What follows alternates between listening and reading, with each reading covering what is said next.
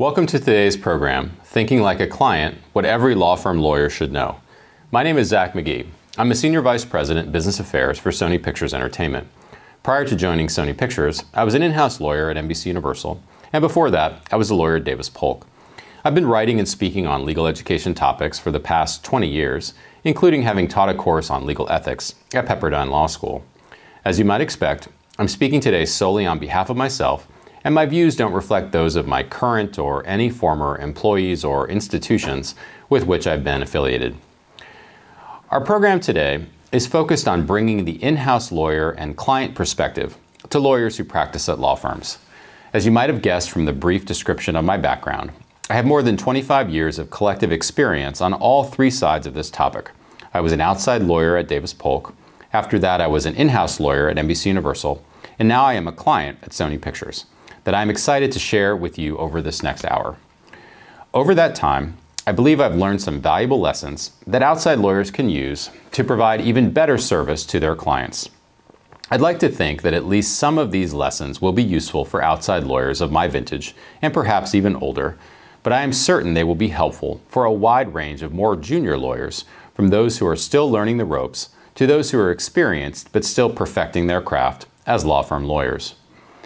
As an in-house lawyer, and now as a client, I've had the opportunity to hire all manner of outside lawyers, from some of the largest law firms in the world to smaller regional players to even a few two-person shops. I've worked with the most junior associates to the most senior partners, and also having been on the other side of that at Davis Polk, where I progressed from a new lawyer fresh out of my clerkship to a senior associate, so I know that world pretty well too.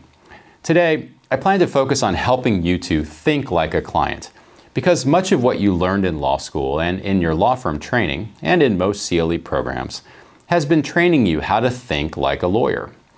Thinking like a client is not all that difficult once you understand what clients expect of you, but it's critical to keep these lessons in mind because your clients are the ones who pay the bills. Your clients are the ones who are going to make recommendations to the relationship partners at your law firm about which partners and which associates they want on their matters, and your career progression at your law firm likely will turn, in large part, on how your clients view your work. For those of you who are potentially interested in going in-house one day, it's the view of the in-house lawyers that makes a big difference in terms of whether they offer you a job. For all of these reasons, thinking like a client and what your clients think of you is something that you want to have top of mind. When I was conceptualizing this program, I looked around and I saw there's been a lot of writing and programs aimed at teaching lawyers the actual nuts and bolts of how to be a lawyer and trying to address what people see as a gap between traditional law school education and readiness for practice.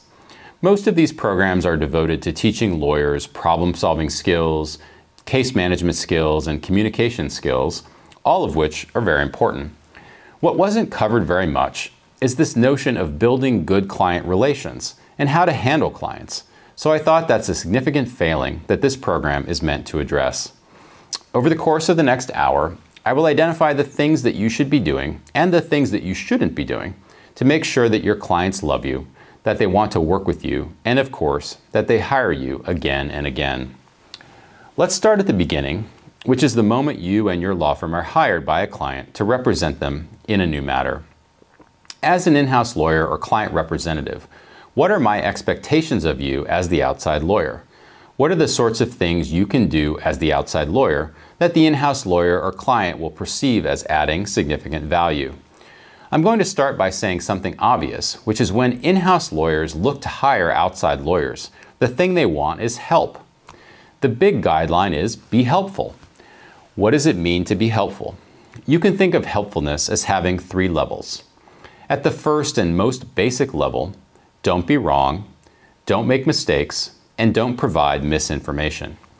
If you stop to think about it, if you get any information from your outside lawyer, you're going to rely on it in some way, whether that's legal information or factual information. If that information is wrong at the outset, you start heading off in the wrong direction. If you're lucky, you discover the mistake perhaps rather quickly, but if you're unlucky, you don't, and the mistake ends up costing you significant time and money. Perhaps you end up making a decision or going down a course that might be bad for your business based on that bad information. In many cases, as an in-house lawyer, you're communicating advice and information you receive from outside counsel to your internal business clients. There's nothing worse than when you become part of the mistake, and that's a very bad and very uncomfortable situation for an in-house lawyer to be in. So, my advice here is that it's far better as an outside lawyer to say, I don't know. And I understand that lawyers are smart people who know a lot of things and that we don't like to say, I don't know, as a general rule, than to give advice or information that turns out not to be correct. Probably a better response than I don't know is, I don't know, but I'll find out the answer and get right back to you. Or even, I'm about 80% sure about this, but let me confirm and get right back to you. All of these are far better than being less than 100% sure and allowing your client to proceed based on what turns out to be incorrect information. To recap, the first level of helpfulness is quite simple. Don't make mistakes. The second level is to think about what the question is that your in-house client is asking you and to answer around the question. You might think this means avoid the question, but I mean something very different. What I mean by answer around the question is a way to distinguish how an outside lawyer should behave from what I have referred to as a fetch and retrieve outside lawyer. If you're simply a fetch and retrieve outside lawyer, I ask the question and it's like I'm going to throw the stick and you're going to grab the stick and come right back with the stick, which is simply the answer to my question. The way to avoid being a fetch and retriever is to answer around the question, by which I mean you should be the kind of outside lawyer who's going to communicate what they learned in the course of answering the question, and you provide that added value back to the client. A colleague likes to tell a story about the senior partner who sends the junior associate out to get a bottle of wine. The senior partner says, I need a 1996 bottle of Cabernet from Napa Valley. So the associate goes down to the wine store, talks to the clerk, comes back and tells the senior partner, sorry, they didn't have any 1996 Cabernets from Napa Valley. So the senior partner goes to the second associate, makes the same request, and the second associate goes to the same wine shop. He takes a little bit longer, but when he comes back, he tells the senior partner the following. They don't have any 1996 Cabernets from Napa Valley, but here's what I learned. There's a comparable Cabernet from Sonoma County, and although it's a 1997 and not a 1996, 1997 was a much better vintage for Cabernet, and what's more, the 1997 bottles of Cabernet are around the same price point as what the 1996 would have cost, and so here's a list of alternative 1997 Cabernets from Sonoma County for which you can consider. Now, which associate would you rather work with? Is it the one who just narrowly answers the question, our fetch and retriever, or the one who takes the time to think about the question, to learn about what the question is really driving at, and then answers around the question, which in this case means giving some feedback and offering up alternatives? The answer is obvious. Don't be the fetch and retriever, because even if you're a golden fetch and retriever, sorry, couldn't resist a little dog humor, you're not being the second level helpful to your in-house client. For litigators who are watching this program, this is not a deposition where you're answering only the question that's being asked as narrowly as possible. On the contrary, this is your client asking the question, and so you should want to be as helpful as possible. It's clear which of these associates is being more helpful, so be that kind of outside lawyer. The third level of helpfulness, and you can see that these are cumulative skills in that first you have to be right, and second you have to think broadly about and around the question, is where outside lawyers, in the course of thinking about the question, analyze the question and come up with different alternative courses of action that you might choose based on where you are in the case or the transaction, and be able to give highly valuable advice. That advice will include the pros and cons, the risks and benefits of the various courses of action, and your lawyer will serve all of that up to you for you to consider and ultimately to make your decision. That's the highest level of outside lawyer performance that you could expect, and it's the most helpful. The reason it's the most helpful is that it gives me all of the information and advice that I need to make the decisions that I need to make. If I don't get any part of that from my outside lawyer, I need to fill it in myself or get it from other sources, maybe another outside lawyer or law firm. If you give that to me, then all I need to do is examine the alternative courses of action, weigh the pros and cons, and make my decision. That makes my life easier, and that one of your goals as an outside lawyer should be to make my life as an in-house counsel easier. Of course, exactly how helpful outside lawyers can be depends to some extent on where someone is in their career. A brand new lawyer won't be able to bring as much helpfulness, particularly at this third level, as a very senior partner, but this shows what all outside lawyers should aspire to in terms of helpfulness. Before we leave this topic, the very best outside lawyers, just like the very best in-house lawyers, will take it even a step further. At various points in my career, a client has asked me a legal question, and after pausing for a moment, I said something like the following. There is a legal answer to that question, but are we asking the right question? Is that even the right approach? Sometimes, the best way forward in the context of making a business decision is not only developing alternatives to the question you're being asked and thinking through those alternatives, but to change the question entirely. In some cases, going down a very narrow legal path is not in the best interest of the company because there's more to the story in terms of the overall context of the dispute or the business relationship. Perhaps your company is in a payment dispute with a supplier, but because you have an ongoing business relationship and because both parties are solvent, filing a lawsuit would be a poor choice because of all of the expense, distraction, and other negatives that would bring.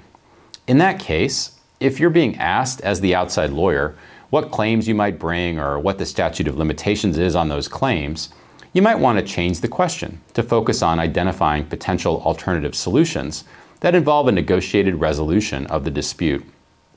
Of course, you need to use your judgment here. If the client wants to sue, you need to be responsive to questions about how a lawsuit would be brought. But my point is that even though you are a lawyer, you should not feel that your only role is to give legal advice. Experienced lawyers have a lot to offer their clients in terms of business advice and general common sense. Plus, no client is ever going to be upset if you put forward a great idea that ends up solving a client's problem at a fraction of what it would have cost in terms of time and money if you hadn't shared your key insight.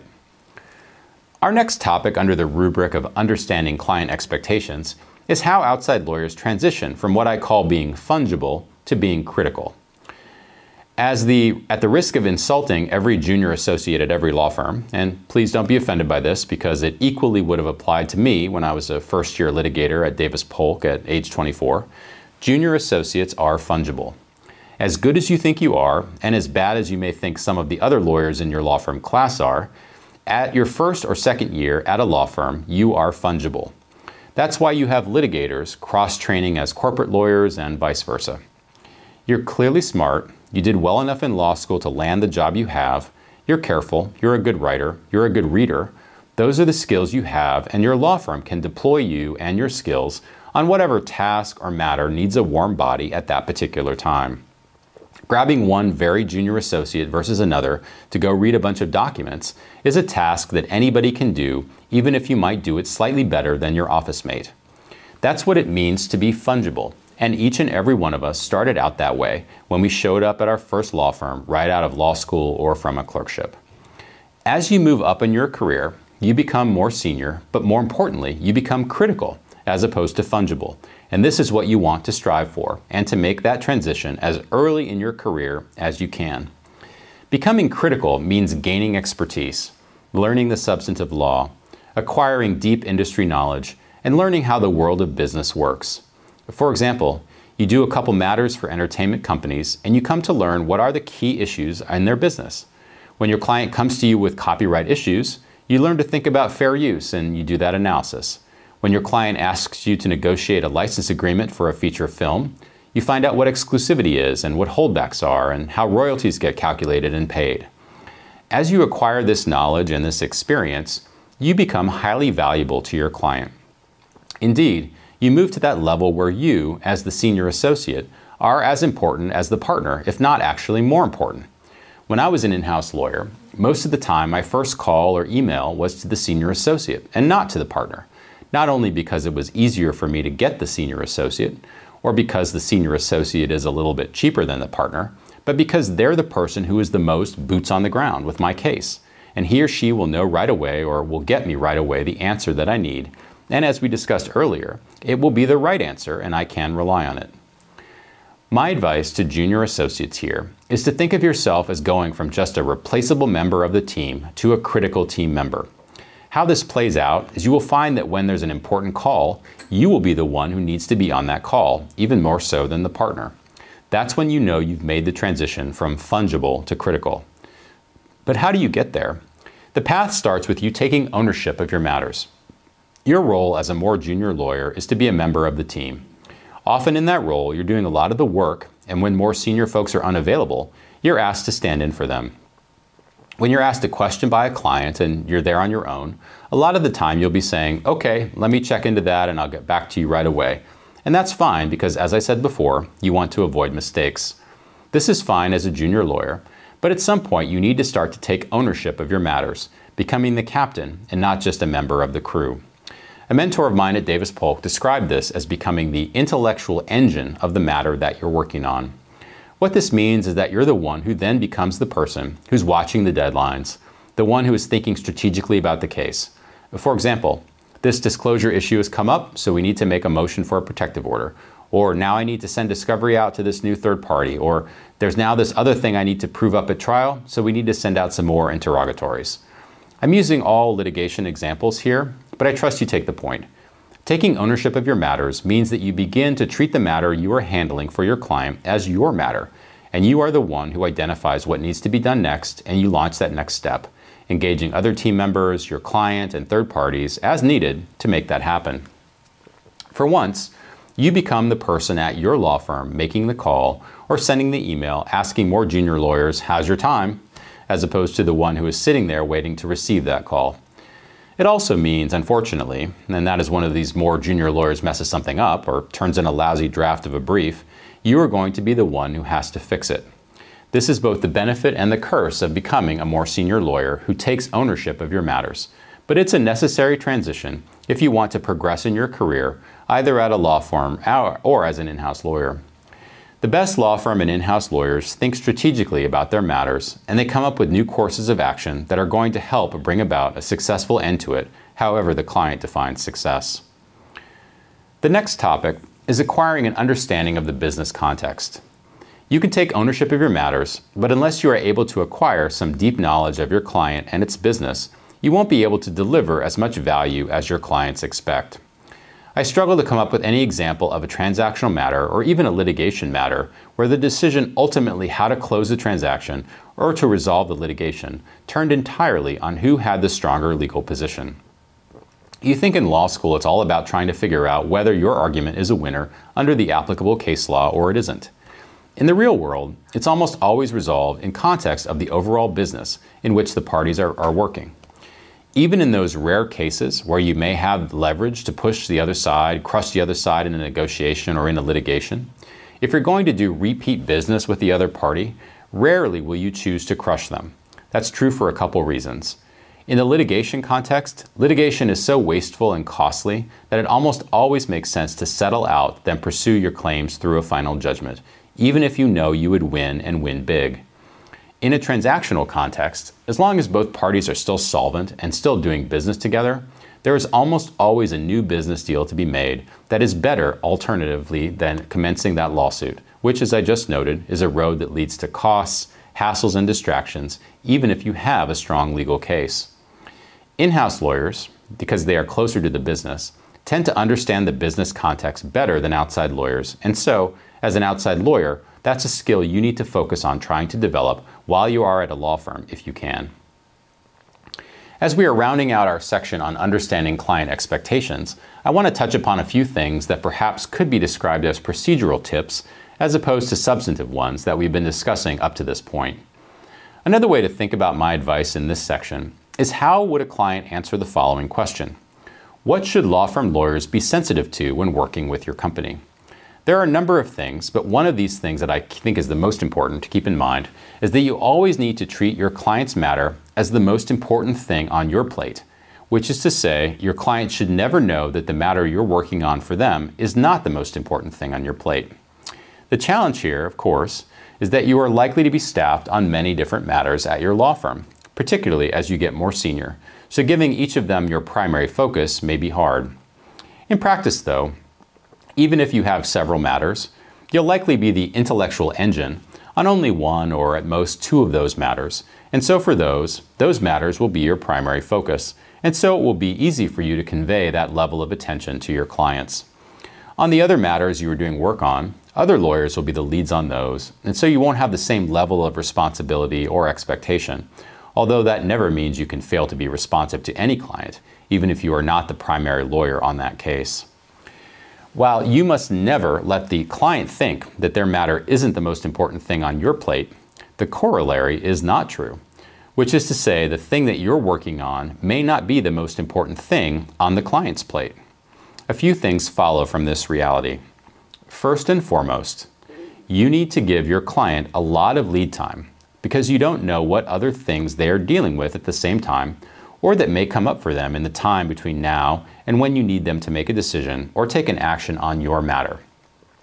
When there's a critical decision coming ahead, or when there's a motion that needs to be filed or another document that needs to go out, you have to give the client plenty of lead time so they can integrate that piece of work in the context of their larger priorities. Even if the matter you're working on for them is the most important thing for you, and maybe even if it is objectively really important, such as a key decision point in a bet company litigation or an IPO or something like that, it may not be the first or even the fifth or the 10th most important thing that your client's plate has on their plate at the moment. Almost inevitably, in the course of any given day for in-house lawyers, there are going to be a handful of things that come up that may or may not be as important as the thing you're working on, but are likely to be much more urgent for them and something they must deal with immediately. If you enable your client to prioritize his or her own time, that's going to work a lot better for you, and it's going to work a lot better for the client. You're going to end up with a better outcome and a better relationship. As someone who used to be an in-house lawyer, I can tell you from experience that we start our days thinking it's going to be one thing. You're going to read this draft brief and give comments, and you're going to revise this HR policy. And I would say that only 20% of the days actually go the way you plan. Now, I was a law firm lawyer too, and I recognize that you often have the same experience, but the key difference is that in the law firm context, let's say two of your matters are blowing up at the same time. Both matters are being handled by the same firm. So the relevant partners can move things around among the lawyers in the firm, and they can readjust priorities. When you are in-house, you don't have the same ability to move matters around or to add or change staffing on the fly. When I was an in-house lawyer, if my head of sales needed me right now to deal with issue X, and my head of production needed me right now to deal with issue Y, I couldn't pass off the head of production to another in-house lawyer. I literally had to be in two places at once, and that's a big challenge for in-house lawyers. When that happens to your clients, that draft brief you sent them and on which you need their feedback doesn't get read, and that can be frustrating for you because maybe you pulled an all-nighter to get that brief to the client by the deadline they set to receive it. Because of these other priorities, or maybe your client decided to go on vacation, as is their prerogative, he or she may not read it for 3 days, and that's just something you have to realize is going to happen. That is one of the benefits of being the client, that one day you may get to enjoy when you go in-house, so don't take it so hard now. The take-home message here is no matter what ultimately happens to that brief, it's important for you to still get it to us on those deadlines so that I can work with my own schedule.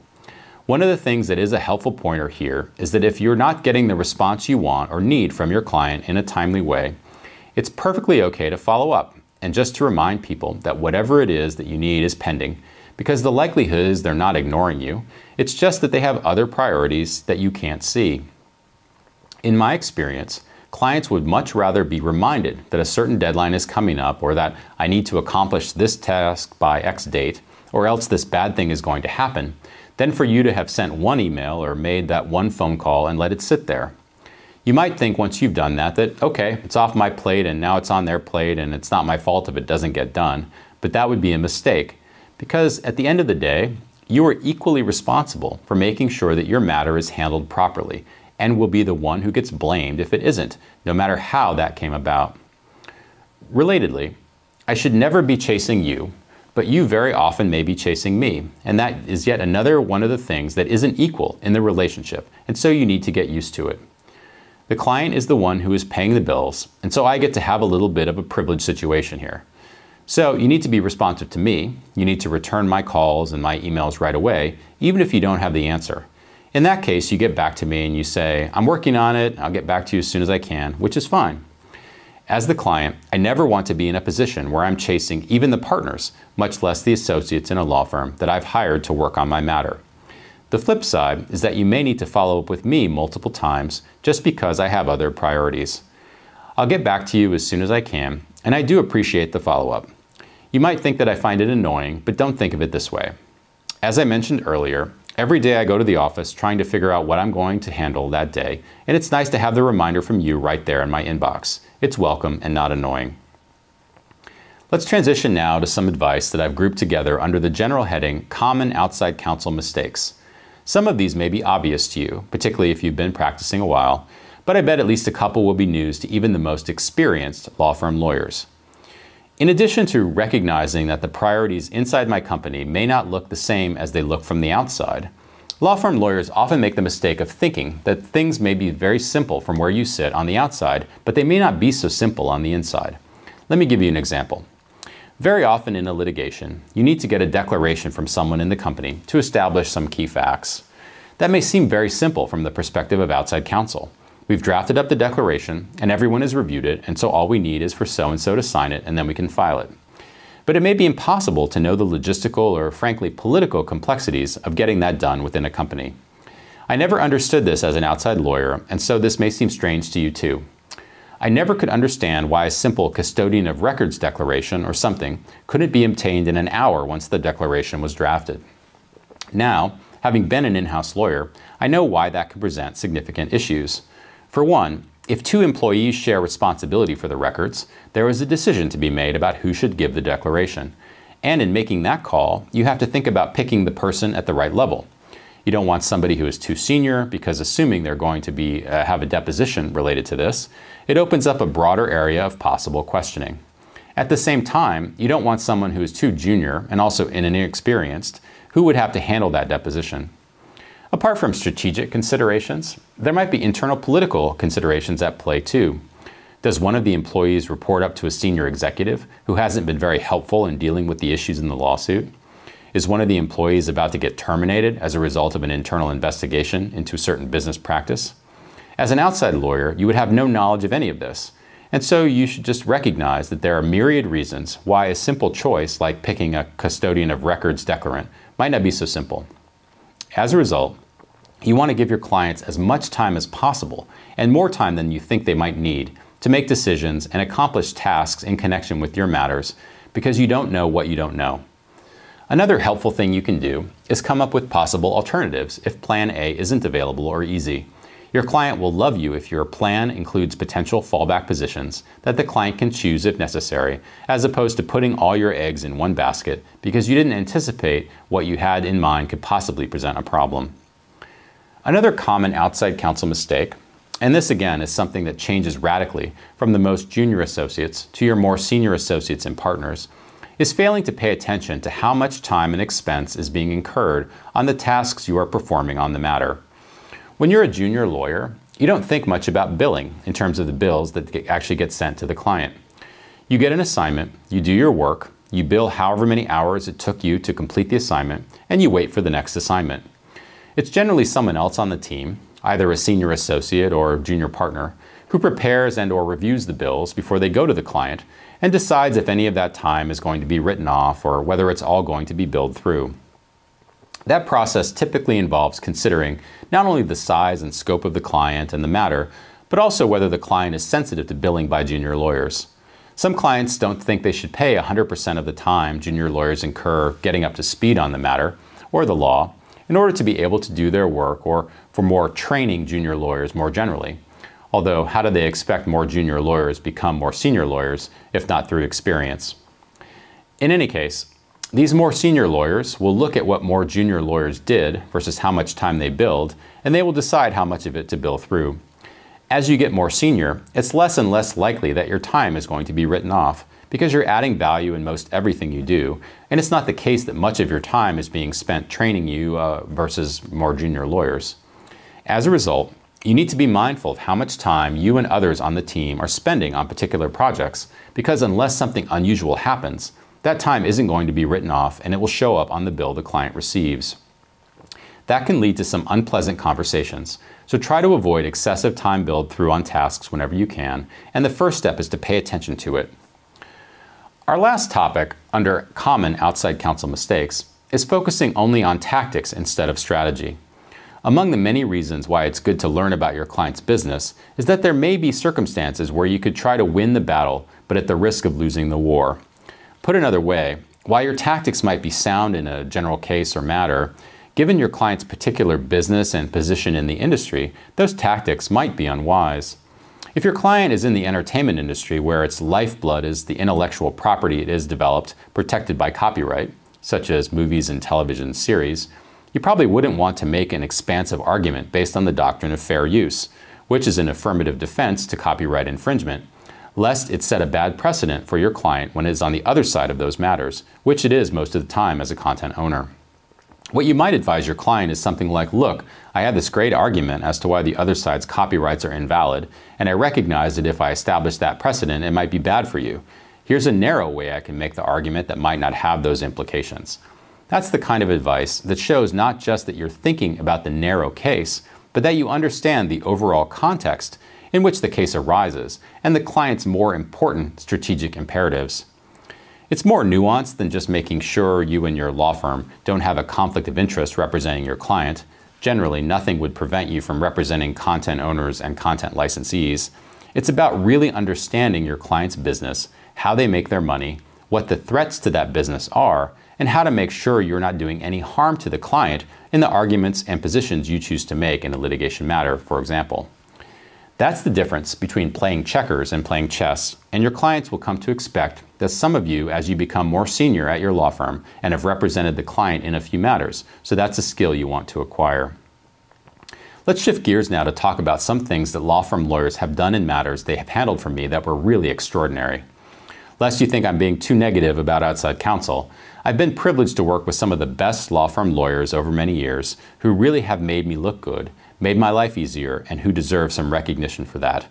I won't mention any names here, but I will share some of the things that they did in the hope that it will provide examples for you to follow and to cause your clients to send some love your way. I will mention briefly being organized, sending around agendas, taking notes in meetings, because not every outside lawyer does those things, but every outside lawyer should. In-house lawyers and clients view this kind of behavior by their outside counsel as table stakes. Why am I paying you what I am paying you if you seem uninterested, unprepared, or disorganized? You are the best and the brightest that our profession has to offer, so act like it, particularly when you are the most junior folks on the team. This is also one of the ways you can assume that leadership role even at a relatively young age. I had one matter when I was a second or third year lawyer where I started preparing agendas for our internal and external calls. I spent a lot of my time on that matter, and so it wasn't hard for me to prepare agendas and to-do lists because it quickly helped to establish me as one of the leaders on the team, both internally and with the client, because I always knew what was going on and what needed to be done. If you act like a leader by being prepared, organized, setting the agenda, before too long, you'll become the leader you started out merely aspiring to be. Try it and you'll see what I mean. The next thing really is an outside counsel best practice in every sense of the word. Taking full responsibility for and handling of an important or complicated task with little or no need for client involvement or oversight. Essentially, you take something important and complicated completely off my plate and you take care of it with little or no oversight from me.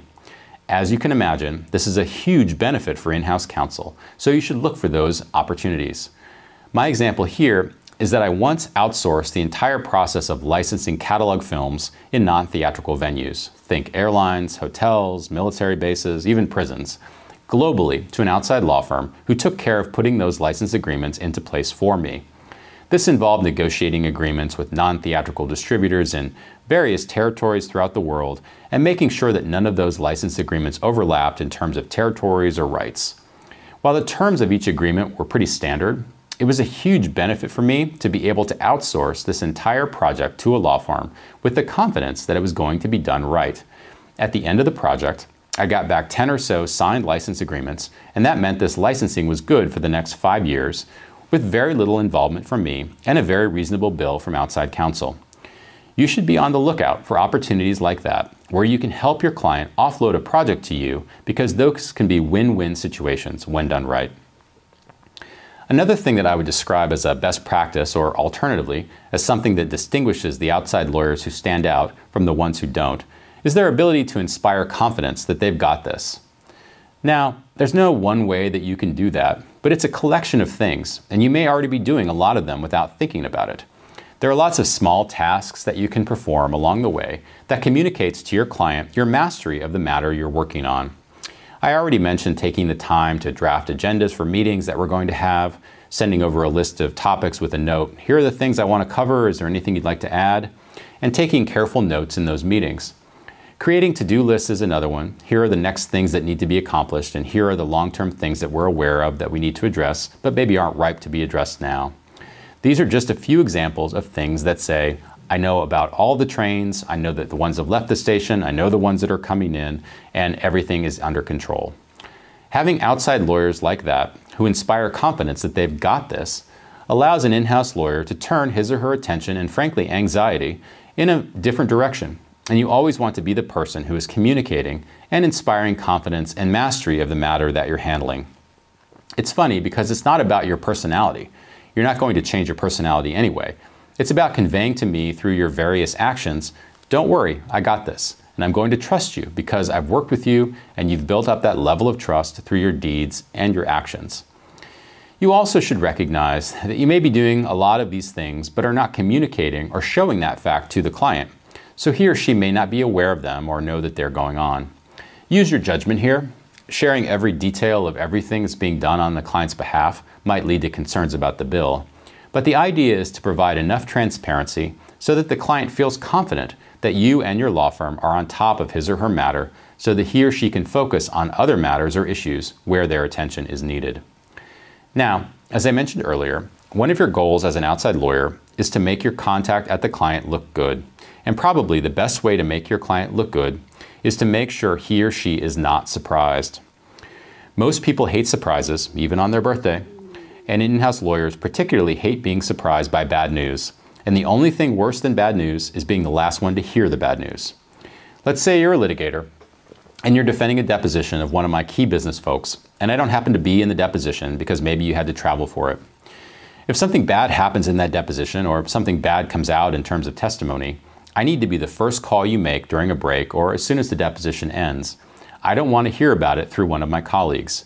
This is true whether it's good news or bad news, frankly, because either way, I need to figure out a plan to react to it. Often my boss is going to hear the news and I'd rather be the one telling my boss so I can frame it up properly, and if we need to react to the news, offer my suggestions for how we might do that. Your job as outside counsel is to give me the news first so I can do what I need to do in real time. My next piece of advice is don't feel slighted if your client hasn't read something that you sent. Instead, use it as an opportunity to brief him or her on the key points orally and show your mastery of the subject. There's a perception among law firm lawyers, and I'll admit to having had this bias when I was a law firm lawyer, that in-house lawyers are not as good or as smart as law firm lawyers. You might be tempted to think the reason we left our law firms is because we couldn't cut it there or maybe for lifestyle reasons, and now we're working in-house at a company where it's not as intellectually challenging or as interesting as it is at a law firm, and perhaps we don't work as hard. Perhaps you perceive it this way because you've spent all this time drafting a brief and sending it to me by the deadline I set, and I don't get back to you on it, or you've sent me a legal memo and I haven't had time to read the memo before the call we have to discuss it. So it looks like I'm unprepared or lazy. Of course, there are some bad in-house lawyers out there, and there are some who aren't as smart as others, and there are some that are lazy. All those things are true. But in general, in-house lawyers are often very good at our jobs, and the challenge for us is not that we're lazy or that we're not as smart as you. It's the time constraints and other unique issues that we face. It's likely that I came to work today thinking I'm going to read your wonderful memo and be completely prepared for the call, but my boss grabs me or my head of sales because there's some crisis and I have to deal with it. The lesson here is don't assume that because I haven't read everything you sent that I'm lazy. Instead, think of it as an opportunity. You've sent me all this wonderful stuff, but I haven't read it, but now we're on the call and I have to make a decision, and so it's your time to shine. You've got 2 minutes to distill for me orally everything that's important about what you sent and frame up the issue, and then I'm going to say, wow, she's on it. In 2 minutes, she told me everything I need to know, and now we're ready to make a decision, and it will be great. Like most things in life, it's all a matter of perspective, and don't forget that you're getting paid the same whether I read your memo or I don't. Moving on, another key takeaway is know your audience when it comes to your in-house clients. There are two separate aspects to this. The first is know who you're dealing with. If you're dealing with somebody who's primarily a transactional lawyer and hasn't dealt with a lot of litigation, then you may need to give that person more context. Even things as basic as I have to file an answer within X days of the complaint being filed or else will be in default will need to be explained to someone like that. On the other hand, if you're dealing with someone who practiced at a law firm as a litigator and whose job at the company is litigation, you're not going to need to explain the basics of civil procedure. But let's say that litigator is dealing with copyright law for the first time. You're going to need to start with a primer on copyright law, for example. What are the exclusive rights under copyright? What damages can you get for infringement? The point is that it's important to calibrate your advice and your communication to match your client in terms of what they know, what they're likely not to know, and what blind spots they may have. The second aspect of knowing your audience is establishing what your client's expectations are for the extent and form and timing of communications with respect to the matter that you're handling. To use the example before, about the non-theatrical distribution contracts, I didn't have time to get into the details of those agreements, and it would have been much less effective if the outside lawyer who was handling it was coming back to me every day or twice a day with questions. On the other hand, if you're talking about a bigger deal where I'm working with outside counsel, I very likely would want to review every line of every draft of every contract that goes out. I think the best way to know what level of communication your client expects on your matter is to ask, how often do you want to be updated on this? What kind of communication are you looking for? You may be surprised by the answer in either direction. For example, in some litigation matters, I surprised my outside counsel by wanting to review every document request that went out. If we have a conversation at the outset, I can tell you that it's important to me that I send things out that are consistent with the way I litigate cases, not just to get the information that I want, but to make sure that the whole thing is moving in the right direction, and if and when this ends up in front of the judge, that we're not being perceived as overly aggressive or whatever the bad impression that could result from it is if it's not done correctly. Many companies also have policies or standards that they follow when they litigate. And if you don't know whether your client has any such policies or standards, you need to ask. The last topic under best practices is to think about why your client hired you for this matter and to view that engagement in light of those reasons. There are a lot of companies that handle a lot of litigation matters themselves in-house. NBC Universal, where I worked as an in-house litigator, was one such company. And they pride themselves on being great in-house litigators and doing a lot of matters themselves. For companies like that, when they're choosing to send something out, it can be because there's an expertise issue. This is a different kind of a matter than they're used to handling in-house, or it's a particularly complex or high-dollar case, or maybe there will be a lot of discovery and that's why they're sending it out. The reason to think about this is so that you can work with your in-house client to make sure you're doing your job in a way that's consistent with how they like to practice, and to make sure you are delivering the benefits they had in mind when they decided to bring you in. The easy way to do that, again, just stating the obvious, is to have the conversation at the outset, where you're learning about the matter in those initial conversations. Asking your client questions like, how important is this case to you? Are there important strategic imperatives that are involved in this case? How involved do you want to be? Do you want to see every piece of correspondence, every email, or are there pieces of this that you're going to leave to our discretion? The client may have clear answers to these questions, or he or she may not, but in asking these questions, you demonstrate to the client that you understand how important it is for the matter to be handled in a way that meets his or her expectations and reasons for bringing you the case, all of which helps to start the relationship off on the right foot. Let's shift now to talk about outside counsel pet peeves, by which I mean things that outside counsel do that are pet peeves for in-house lawyers and clients. The first pet peeve for me, as you become a more senior law firm lawyer, is what I referred to earlier as the fetch and retrieve lawyer. That's a pet peeve if you're a partner or even a mid-level associate and all you are giving me are fetch and retrieve lawyer vibes. A related, although slightly different point, is being a yes man or a yes woman, in that whatever I say, you agree with me, and whatever I ask you to do, you just do it. When you're a very junior lawyer, that's frankly what I expect. Hey, I need this information, so please go get it. But you quickly should evolve beyond that. If I ask you to do something, or I make a statement about something, don't be afraid to challenge me. Now, of course, you're going to have to use your judgment about how you do that. And as you get more senior, there's a good, respectful, and positive way to challenge or to question a client. And usually, you can develop that by watching your colleagues who are likely pretty good at that. I recognize that I don't always have all the right answers. Maybe I've been practicing longer than you, and I probably know my company and our business better than you, but I don't have all of the answers, particularly in areas of the law or procedure where I'm less familiar. So, if I start going down the wrong path or I say something that may not always be right, I respect people that say, okay, I get what you're thinking, but here's another possible thing that could happen. Or actually, there's a new California Supreme Court case that just came down that might impact that. You're probably more up to date than I am on that stuff because, as an in-house lawyer, and unless I'm an in-house litigator, I spend much more of my time on transactional matters, and so I'm not reading the case digests, I'm not reading the bar journals, now I'm reading Variety and the Hollywood Reporter, for heaven's sake. So if there is a new development in the law, I may not be the first one to hear about it. These are the sorts of things that can be valuable to me, and I expect more of that from you as you get more senior.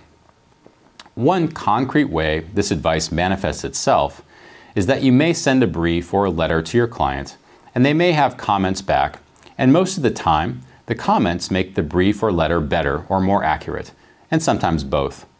But in the vein of not being a yes person, and I will caveat this with generally, the client is not looking to have his or her changes adopted just to gratify their ego. They share the same goal that you do, which is to make the final product better. If one or even all of their changes, in your view, do not make the product better, it's your job to tell them that. Again, you need to be tactful and explain your thinking when you suggest not making the changes, but it's fundamental that you shouldn't accept client changes uncritically just because they came from the client. I'm sure senior associates and junior partners already have some experience tactfully rejecting comments from more senior lawyers when they don't help make the work product better. So just apply those same instincts and skills to your client's comments. At the end of the day, your client is still relying on you to ensure that the work product is the best it possibly can be to reach the desired outcome. If you lose the motion because your client's comment made the brief misleading or otherwise unpersuasive, that's as much on you as it is on the client. My next pet peeve, and it's an easy one for outside lawyers to avoid, is non-responsiveness. If I send you an email or I lob in a call, I'm expecting you to return that promptly. If you don't know the answer to my question, it's fine to respond and say, I got your message, I'm checking on that, and I'll get back to you ASAP. What's not okay is for me in any sense to be chasing you. The flip side of that is not true. You can and should chase me when needed, and I'll try to be as polite as I can and try to acknowledge that you've sent me an email and I'm working on it, or I haven't had a chance to look into what you're asking, or I'll return the call when I can.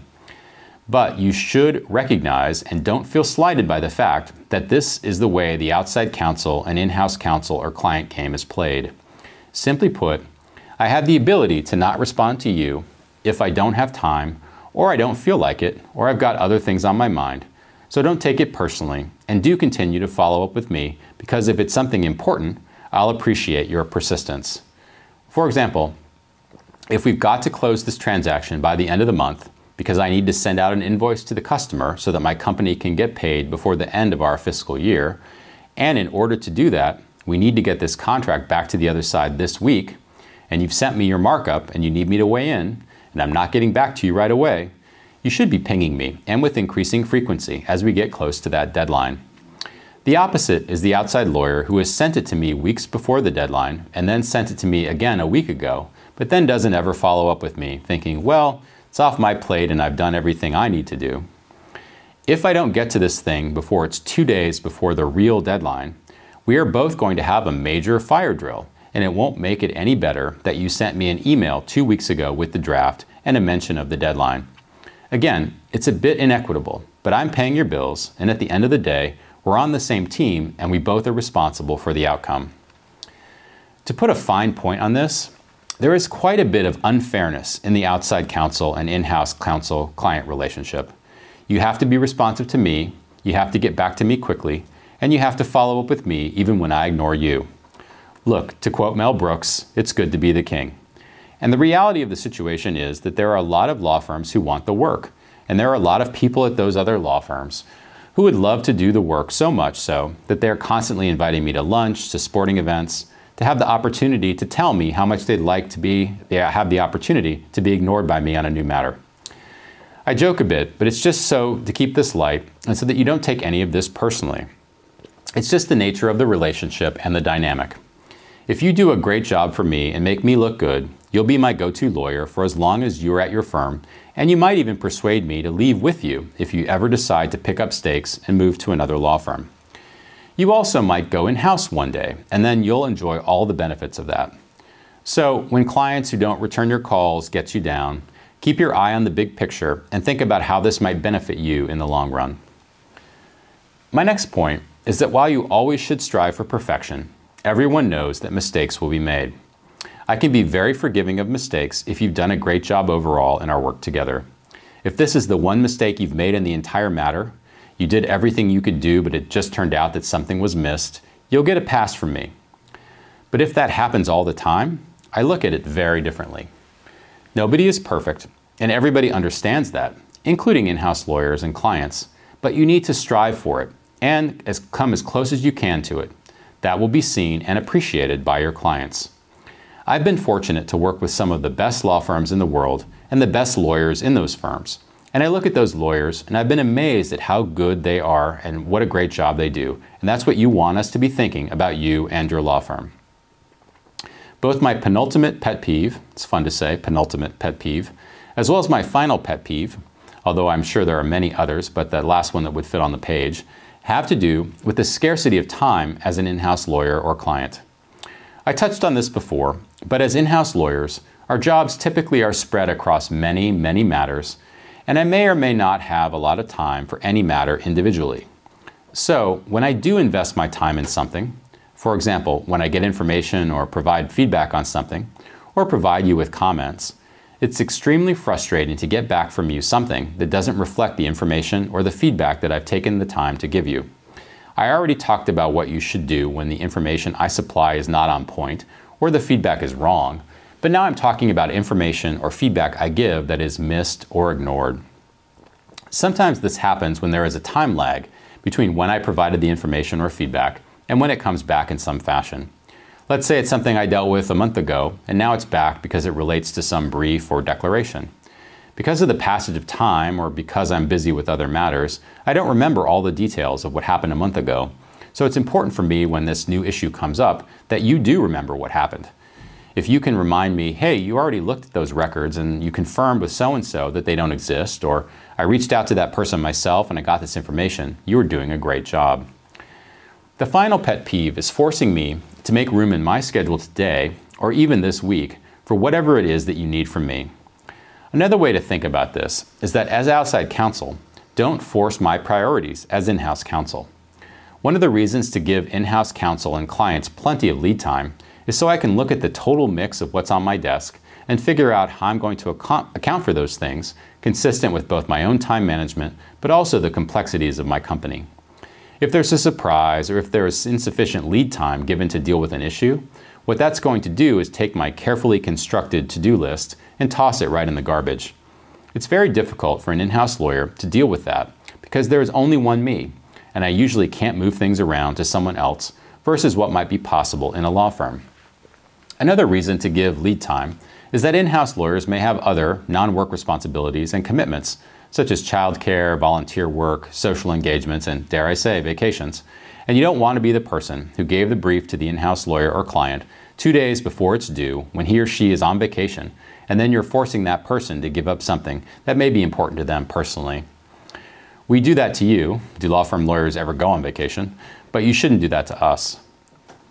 Let's shift now to the fun stuff, developing your client relationships. I won't spend too much time here because this is probably something your law firm spends a lot of time teaching you how to do and encouraging you to do it. I'll just give you the in-house perspective on it so you can avoid making some common mistakes we see in our outside lawyers in this regard. What do in-house lawyers think about socializing with outside lawyers? The advice I gave earlier about knowing your audience should guide you here. Some in-house lawyers and clients love to be taken out for drinks or lunch or breakfast or to the ball game or the concert. And then there are in-house lawyers and clients at the other end of the spectrum who don't want to go out with outside counsel to these sorts of things, unless of course the tickets are really, really good. So tailor your invites to what your particular in-house client prefers. It should go without saying that in deciding to hire outside counsel for a matter, the main thing I'm looking for is help. Every time and twice on Sunday, I would choose the person who I don't particularly like, but is effective, over the person who I like a lot, but who keeps dropping the ball. Socializing is important to a point. You want to be liked by your client, but it's not a substitute for doing the job right or for being prepared. Another seemingly obvious thing, although I've seen a lot of law firm lawyers fail to do this, when you do get a new client, is to do some research on the company and the industry before your first meeting. You never have a second chance to make a first impression, right? Once a new matter comes in and you have been assigned to work on it, do some research on your own time, not necessarily case-specific work or time that you should be billing to the client, to learn about the client's business and to learn generally about the industry in which they operate. If it's the entertainment industry and you're working for a movie studio, find out what movie studios do and because people mostly don't know. If your client is a public company, pull the latest 10K, pull the latest 10Q, look at their recent press releases so that you know at least a little bit about them before you meet your in-house lawyer client for the first time. Find out who their senior executives are. It can be pretty embarrassing when your client calls you up and tells you that so-and-so said this, and you're sitting there not knowing who so-and-so is, and it turns out that so-and-so is the CEO. Doing a little bit of homework can help you avoid making potentially embarrassing mistakes that can get you off on the wrong foot with a client who otherwise might be very impressed by you and your work. I'll also mention briefly here that if you ever have the opportunity to be seconded to a client, you should do it. It's a great opportunity to learn about the client. You become a quasi-in-house lawyer for a while, and it also looks great on your resume if and when you are looking to move in-house permanently. Another weird fiction that exists in the relationship between outside counsel and clients is the veneer of expertise and infallibility. When I go to an outside law firm, I'm hiring you because you have this expertise and you don't make mistakes. Now, of course, I know that not everyone at your firm knows everything. There's the people who know the most, and there's you. And if you're a junior lawyer, you probably don't know very much at all. And of course, everyone makes mistakes. But you don't want to remove that veneer that you're on the team of people who know everything and who get everything right. And so you don't want to be the one who's asking very basic and inappropriate questions. You also don't want to speak out of school, saying things like, okay, this is what you should do then, when you're not sure. This goes back to not making mistakes. Of course, there's a fine line here, but the point I'm trying to make is know your audience and be mindful that you're on a team of experts. Maybe you're not the expert on this particular issue, but you don't want to be the one who's asking stupid questions in a context where it will reflect poorly on you and your firm. Another way to think about it from the perspective of the client is that when you have the big meeting, you're supposed to have done all the work that makes you ready to be there. And if you're asking the basic questions, what that signals to the client is not just that you don't know the thing that you probably should know, but you haven't taken the time to prepare for the meeting, and that's much worse than not knowing something substantive. We're very close now to the end of today's presentation, so let's focus on a few of the key takeaways. The first and most basic thing is to avoid mistakes, and when you don't know something, don't get out over your skis with your client. Next, you should anticipate client needs and think broadly about the question. Don't just narrowly answer the question, but think around the problem in the overall context in which it arises and try to add value by answering questions around the specific question that was posed. Always give everything plenty of lead time because you don't know what constraints your client has in terms of time or otherwise. This next one I'll just repeat 3 times for emphasis. No surprises, no surprises, no surprises. By conveying mastery, I got this, and doing the little things, you will allow your client to feel confident that the matter is being handled appropriately and that no detail will be left unaddressed. Know your audience and know the level at which you need to communicate information, the best way to communicate the information, and how important the matter is to that individual client. Finally, listen, absorb, respond, and where appropriate or necessary, challenge your in-house lawyer client. The best law firm lawyers do many, if not most of these things, and if you strive to take my advice to heart, your clients will love you for it.